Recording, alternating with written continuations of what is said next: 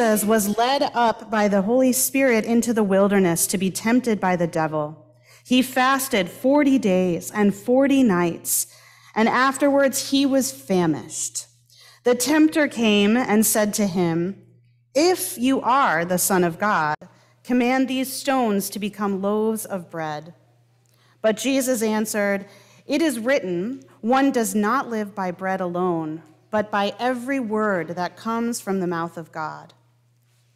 Then the devil took him to the holy city and placed him on the pinnacle of the temple, saying to him, "If you are the Son of God, throw yourself down, for it is written, he will command his angels concerning you, and on their hands they will bear you up, so that you will not dash your foot against a stone." Jesus said to him, "Again it is written, do not put the Lord your God to the test." Again, the devil took him to a very high mountain and showed him all the kingdoms of the world and all their splendor. And he said to him, "All these I will give you, if you will fall down and worship me." Jesus said to him, "Away with you, Satan, for it is written, worship the Lord your God and serve only him." Then the devil left him, and suddenly angels came and waited on him. The Gospel of the Lord. Praise to you, O Christ.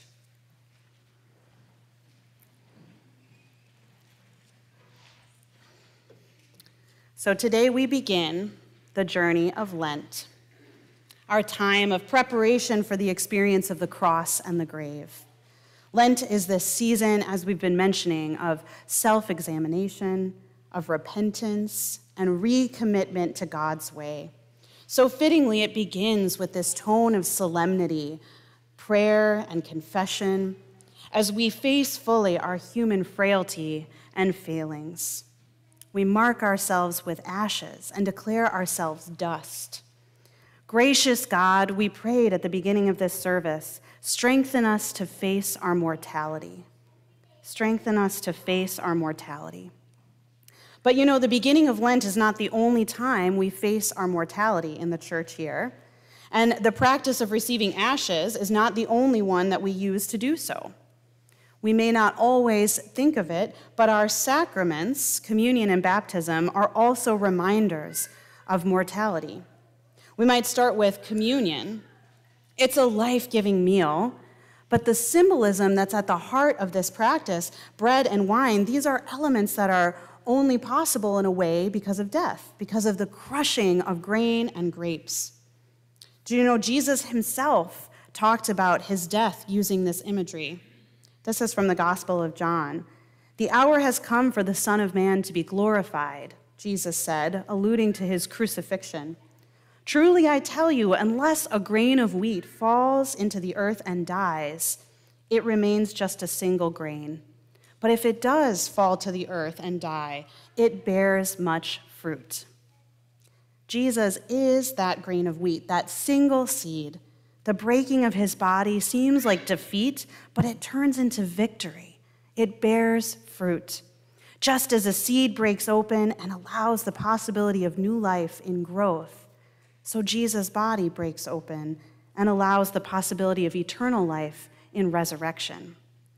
This is why we retell the story of Jesus' death and resurrection every time we gather around the communion table. We talk about his final meal of bread and wine with his friends.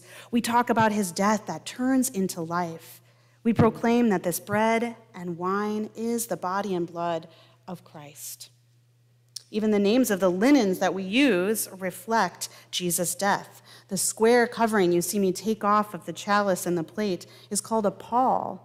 It's the same word we use for the covering that goes over urns or caskets at funerals.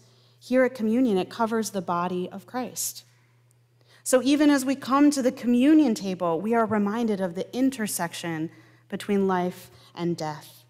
We are invited to face our own mortality, our own dependence on God's provision. We do live by bread, but not by bread alone. We live by God's word, and Jesus is God's word, that nourishment for us. So at the table, we are invited to remember Jesus' death and its opening into new life. Well, in baptism, the life and death symbolism is even more obvious, especially if we remember that in biblical times, baptism entailed full body immersion. So there's this moment under the water where there's no breath. But then the baptized person comes up from the water and takes breath again, a new creation.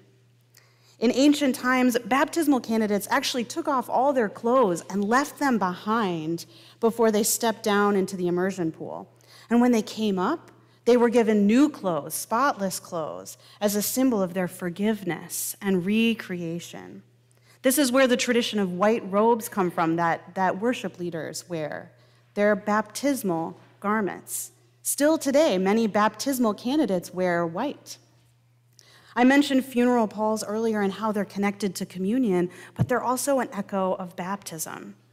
Lutheran funerals actually begin with a thanksgiving for baptism. We remember and give thanks for the baptism of the person who has died, and we connect that full circle to their death. We cover them with a white pall, just like their baptismal garment had covered them. And we remember that life and death are connected, and God is present in all. But again, we can look to Scripture to make this connection the most explicit of all. Paul writes in Romans that we are buried by baptism, a death, a drowning. It's kind of shocking, right? And Paul meant it to be shocking. Here's Paul writing in Romans. All of us who have been baptized into Christ have been baptized into Christ's death. Therefore, we have been buried with him by baptism into death, so that just as Christ was raised from the dead, so we too might walk in newness of life. Baptism is a coming back to life, a resurrection. And the way to resurrection is through death. Paul wanted the early church to remember that baptism was a dying to the old self and a rising to a new creation in Christ. When someone is baptized, the pastor makes the sign of the cross with the water on their forehead, right? Says, "You have been sealed by the Holy Spirit and marked with the cross of Christ forever." Well, today, on Ash Sunday, the imposition of ashes is an echo of that symbol, right? The ashes, the same symbol in the same spot, just different words. So all of these practices, communion, baptism, ashes, they all bring us face to face with our mortality. But in doing so, they also bring us face to face with God's grace. Strengthen us to face our mortality, we prayed, with confidence in the mercy of your Son, Jesus Christ, our Savior. Strengthen us to face our mortality with confidence in God's mercy. That's the message of the ashes. You are sinful, yes, but God in Christ is merciful, and you can trust that. Lent is this time of coming back to that promise, of reflecting on our inner spiritual lives. And those spiritual disciplines, they don't make us any more holy or any more loved by God. They bring our attention back to the right place, to God, and they help us grow in our discipleship. Just like Jesus did, we will face temptations. We will be pulled, enticed even, away from God. But just as Jesus rooted himself in Scripture, in the declarations of God's goodness, we can do the same. Of all the things vying for our attention, and there are many, we can remember that it is truly only God who deserves our worship. And we can be assured that when we do that confession, when we practice this Lent, as we come before God and reorient ourselves, we will be met with God's mercy. God has already said yes. And when we pray, as the psalmist does, "Create in me a clean heart, O God," God says yes. When we pray, "Renew a right spirit within me," God says yes. When we pray, "Restore to me the joy of your salvation," God says yes. When we pray, "Sustain in me a willing spirit," God says yes. God will meet us right where we are and grant us the grace we need for this season of Lent and for all seasons of our lives. So reminders of our failings are indeed front and center during Lent. We are human, we are flawed, we are finite. But reminders of God's grace are also front and center. We are known, we are loved, we are forgiven. And even though we have buried the Alleluia for this time, even though the shadow of the cross looms large during Lent, we know that all of Lent points to Easter and to the light that shines beyond. Christ's resurrection conquers sin and death and brings us eternal life. And all our most central practices, including our gathering around the font and the table, remind us of that. So as you come to the table today, remember that you are human, and remember that God's mercy is always available to feed you here. And as you remember your baptism, perhaps even touching the water of the font or making the sign of the cross, remember that you are human and you are a beloved child of God, marked with the cross of Christ forever. And as you feel the ashes touch your forehead today, you remember the same thing. Your body may not last forever, but God's love will, even beyond your death, and it will hold you for eternity. Thanks be to God. Amen.